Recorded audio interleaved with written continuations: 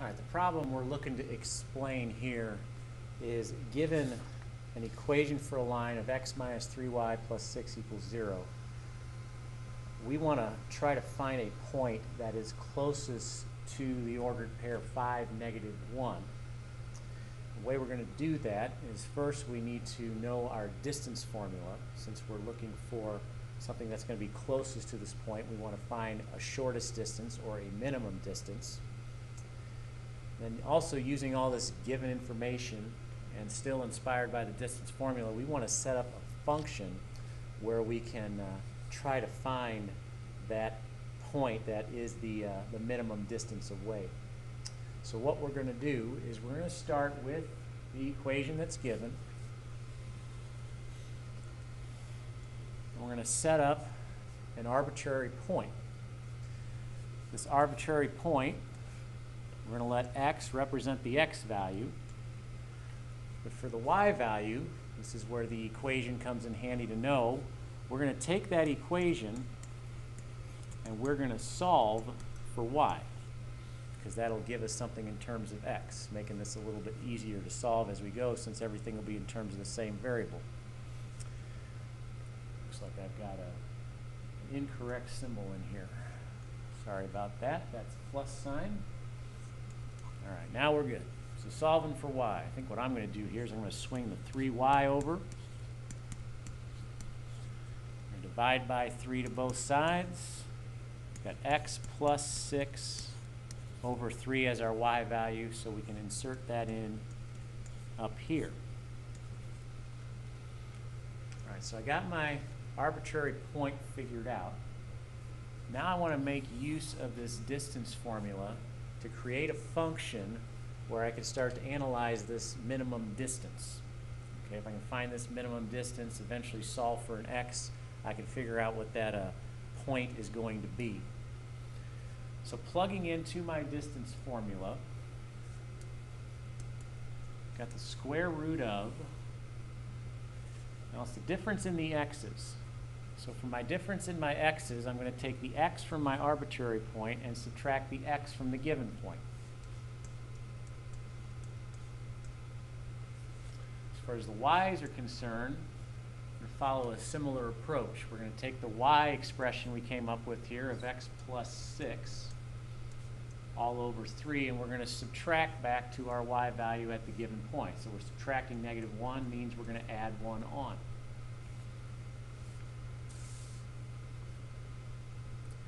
In terms of simplifying this, some expansion would be required.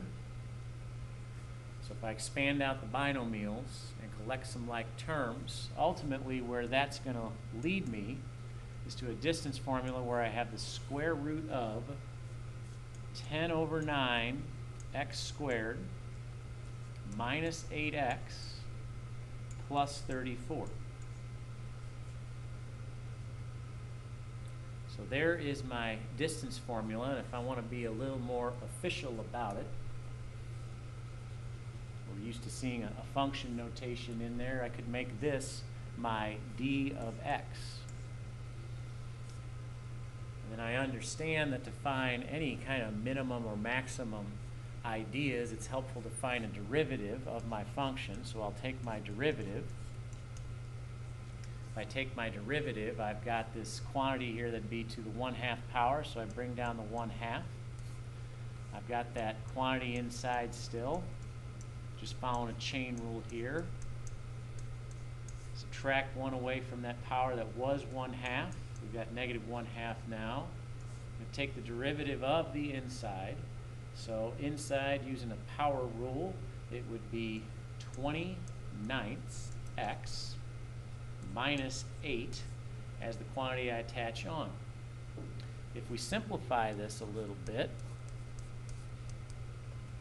we do have that negative exponent in play, and everything is attached to that expression with the negative exponent.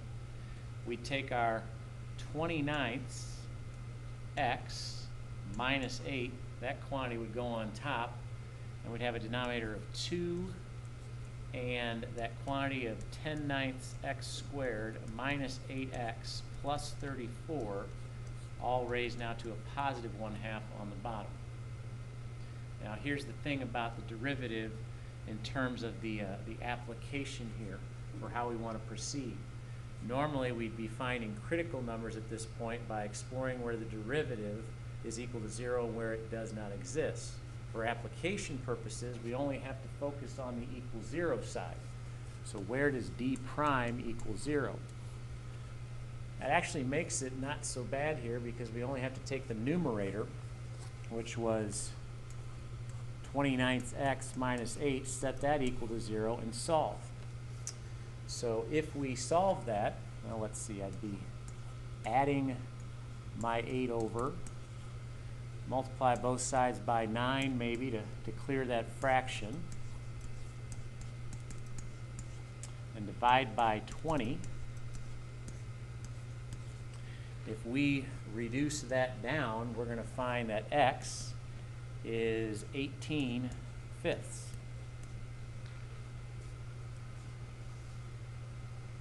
So remember what our goal is here. We're given an equation for a line. We're trying to find a point on that line that is the closest to the point that was given as 5, -1. When we set up our arbitrary point over here of x and x plus 6 over 3, well, one of the things we need to find if we're going to find that point is the x value. We found the x value over here. So if I'm setting up my solution, right now I know that x is 18/5. As far as what y is, well, we take x rather, is 18/5, and we plug back in over here. If you take 18/5, add 6, and divide 3, going through that calculation, eventually we will end up at 16/5. So we've now found the point that's on that line, which is closest to 5, -1. And if we wanted to confirm that this point is in fact the closest, what we could do from here is we could set up a little chart. And on that chart, we explore what's going on with our derivative for certain intervals. The solution we came up with for x, which is serving as our critical number of 18/5, we could explore the interval of -∞ up to that number of 18/5. We could pause at 18/5 and then go from 18/5 onward. If we start taking values from these intervals and plug back into our derivative in the simplified form, what we would find is if we take something that is less than 18/5, so let's see, 18/5, if we divide that out, is going to be 3 3/5. Something less than 3 3/5 would be 0. That'd be an easy one to work with. If you plug back in over here to your derivative, by plugging in 0, you're going to notice that you get a negative value back. So what that means about the original function is it's decreasing.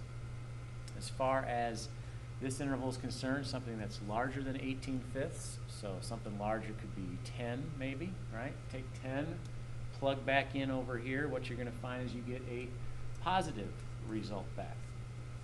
So when the first derivative is negative, we know the function is decreasing.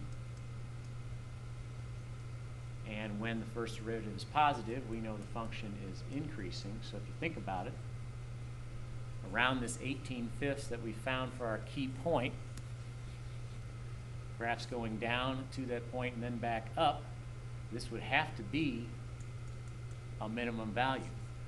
So we've got our relative minimum point, so to speak, that answers the question here.